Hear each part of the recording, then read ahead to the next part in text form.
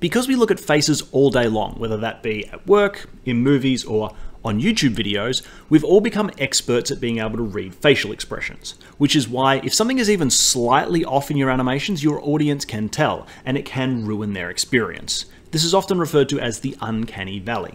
Learning to animate these tiny details can take lifelong study, but thankfully we have some tools that can allow us to capture these subtle details and apply them directly to our characters in just a few minutes.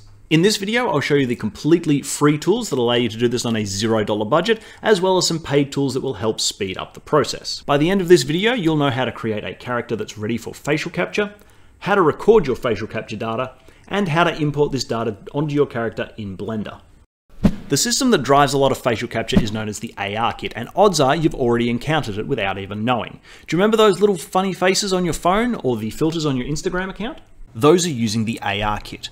These apps are relatively primitive, but this system also drives the epic game MetaHumans, Character Creator, and many others. The system works by manipulating 52 shape keys on a character, and combining them gives just about any expression a human can make. You can totally sculpt these 52 shapes by hand, but that's extremely time consuming and requires quite a bit of skill to get the shapes correct. If you'd like to experiment with this setup but you don't have your own character yet, I've prepared a MetaHuman head for you to practice with. There'll be a link in the description. For my own characters, I use the FaceIt add-on, which can help you create these shape keys with its auto rigger, as well as having some useful tools for importing the motion capture, which I'll show you later. FaceIt is great for rigging characters that you've already created, but it doesn't make characters for you. If you want some tools that can automatically generate humanoid characters for you, I would recommend either Human Generator, Character Creator, or the free MB Labs. Both Human Generator and Character Creator use the AR kit and build the 52 shape keys for you automatically, which makes them really easy to set up. Unfortunately, MB Labs, although it is free, doesn't build those shape keys, so you'll need to use FaceIt to create them or manually sculpt them yourself. Now, out of these three, I think Human Generator is going to be the best bang for your buck you're going to get. Human Generator is incredibly cheap, starting at $68 for a personal license or $128 for a commercial license. For the price, these models are astoundingly good quality. However, if you want even higher quality, the best tool currently available has to be Character Creator 4. Character Creator starts at $300, but honestly, the default package is missing a lot of features, and realistically, you'll probably end up buying the Digital Human Essentials bundle, which sits around $1,100. Now that's obviously a huge jump from $68, so make sure that you need that extra quality before forking over your hard-earned cash. For this tutorial, I'm going to use the free MetaHuman in the description so that everyone can follow along. So now you have a character at the ready, it's time to figure out how you're going to record your facial capture data. For this, we have three options. We have a free option for iPhone users, a free option for Android users, and for those looking for a top-tier solution, we're going to be taking a look at Rokoko's pipeline. For iPhone users, the Unreal LiveLink app is the way to go. Unlike most apps that ask you to start paying after about 5 seconds of use, the Unreal app is actually free, and it's extremely easy to use. If you don't have an iPhone, don't fret. For you Android users, I would recommend using the Face Landmark Link app. This free program is great because it can extract your facial data from a video, meaning anyone with a camera or a phone can use it. Personally, I've been using the Rokoko suite of tools for the past couple of years, so I was thrilled when Rokoko agreed to come on board as sponsors for this video. Now, if the only thing you're interested in is facial capture, this is probably going to be a bit of overkill. The Rokoko Indie Bundle becomes useful for anyone looking to do full body capture and offers extra features for both body capture and facial capture. The bundle includes their bodysuit, the gloves, a head rig for facial capture, and an annual subscription to their software. This entire setup will set you back $2,995, so it's clearly not an entry-level tool. But it's the system that I've been using for the past couple of years, for both my freelancing work and for the short films that I've developed.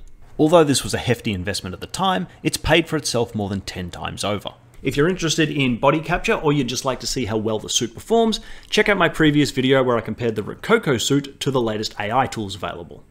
Let's talk about head rigs. The first rule of head rigs is you don't talk about head rigs. That's Fight Club. I meant to say you don't need a head rig. You don't need a head rig. They're not necessary. If you only want facial capture, you can literally just hold your phone and speak into it. Although I would recommend having some kind of a stand so that you can get into character without holding the phone. A head rig is most useful when you want to record body capture and facial capture at the same time.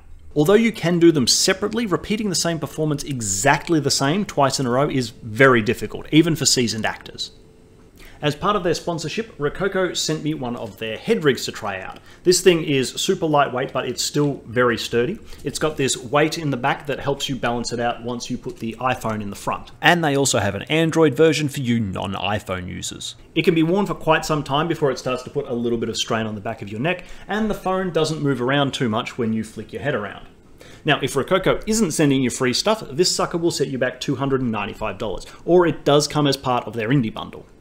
Which I know sounds like a lot of money, but just for fun, I compared it to the Faceware solutions and, well, their indie version starts at $5,750 and their advanced system is just shy of $30,000. Now, I'm sure you get some very powerful tools for that price. I damn well hope you do anyway. But the Rokoko helmet is literally 1% the price of the Faceware solution, and the entire indie bundle is 1/10. Now, if that's out of your price range, but you still really want a head rig, it is possible to make your own. This here is the head rig that I was using on my Pokemon short film. It's literally a bike helmet with a selfie stick bolted to the side. Now, this thing is quite a bit heavier than the Rokoko rig, and it also moves around a fair bit when you wiggle your head back and forth. It's also missing that weight at the back to balance it out with the iPhone. But this thing cost me less than $100 to make, and there's something really nice about making films with your own janky hardware. By now you have a character, and you've recorded your facial capture data. How do you get that data onto your character? First, let's have a look at the free solution. For this pipeline, you'll most likely have used either the Landmark add-on or the Unreal app. Export your facial capture from Landmark or Unreal as a CSV file. In Blender, we'll use the free LiveLinkFace add-on. To import the data onto the character, load the objects into the target slot. For this character, that's the head, eyes, and teeth. Then load the CSV file. This add-on only imports the shape keys, so if you have audio, load that into the video sequencer. For optimal playback, set the playback to sync to audio. You may also need to adjust your frame rate depending on what speed you recorded in, although the add-on should be doing this by default. That's it. Working facial capture. Ah, you think darkness is your ally. You merely adopted the darkness. I was born in it, molded by it. I didn't see the light until I was already a man. You may notice some spots where the lip sync feels a little off. This is usually around sounds like b, and p, the sounds where the lips need to close. If you have these problems, you can use the NLA editor to tweak your animation. Jump over to the dope sheet, then pick the shape key editor. Use the push down button to store your current animation. Then you can simply keyframe your adjustments. So I'll go to a spot where I know there needs to be a b sound and close the mouth slightly. I've done this enough times that I know the shape key I want to tweak here is the mouth funnel shape. So I'll set that to 0 and keyframe it. Now when we play back the render, although this is a small change, it feels so much better. Ah, you think darkness is your ally. You merely adopted the darkness. I was born in it, molded by it. I didn't see the light until I was already a man. This is a great system, but using shape keys is a clunky way to animate. I personally prefer animating with a rig. So let's have a look at the FaceIt add-on to see how we can streamline this process. Again, export your data from Landmark or Unreal as a CSV file. In Blender, we can use the FaceIt add-on to create a rig for our model. Start by registering the eyes, face, and teeth in the Setup menu. Under the Assign Vertex Group menu, assign the head. If you're using your own model, also assign the eyes and teeth, but this model already has its shape keys set up, so we can skip this step. Go to the Rig menu and choose Generate Landmarks and line up the landmark rig by clicking and dragging to scale its shape. Feel free to tweak the placement of any of these points. The FaceIt documentation has information on exactly where you want to place these. Then hit the Project Landmarks button. From here we can go to the Control menu and generate the control rig. If you jump into pose mode on the rig, you should now be able to use these controls to animate the shape keys. Now we can load in the mocap data by going to the mocap menu, import LiveLinkFace. FaceIt has this convenient auto load audio button, which as the name suggests will also import your audio at the same time. If we import the data, you'll get this rather massive options box. Don't stress, the default options should work just fine. Again, if we want to make those little tweaks to the lips, we can do that via the dope sheet, and this time we want the action editor rather than the shape key editor. Set a keyframe and adjust the mouth funnel shape. I was born in it, molded by it. I didn't see the light until I was already a man. And finally, we have the Rokoko setup. With Rokoko, we can get both body and facial capture. Export an FBX from Rokoko, making sure to check the facial data checkbox. In Blender, import the FBX you exported from Rokoko. This will import both the body skeleton and a face mesh. For now, I'll ignore the body data. If you'd like to see how to properly import body data, check out this other tutorial. Under the Mocap menu, choose the Shape Key Retargeter dropdown. Select the face as the source object, and select the control rig as the target. You'll first need to initialize the data to make sure that all the shape key names match up. You can then retarget the motion capture, making sure to select the appropriate action for the source object. Having this data on the rig then allows us to use the NLA editor to make tweaks to the animation.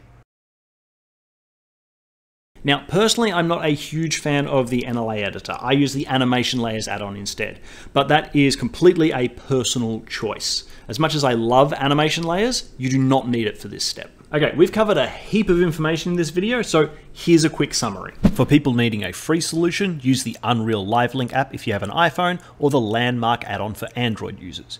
Import the mocap data directly onto your character using the LiveLinkFace add-on. For a paid solution with a few more options, automatically create a character, most likely with either Human Generator or Character Creator. Use FaceIt to create a facial rig for your character. If you only need facial capture data, record with either the Unreal LiveLink app or the Landmark add-on. If you want full body capture, record with Rokoko Studio and their phone app. Use FaceIt to import the mocap data onto the facial rig. If you need body capture, again, check out this tutorial for more information. If you want some more information on the Rokoko suit, or you'd like to see some AI alternatives, this video should be your next watch.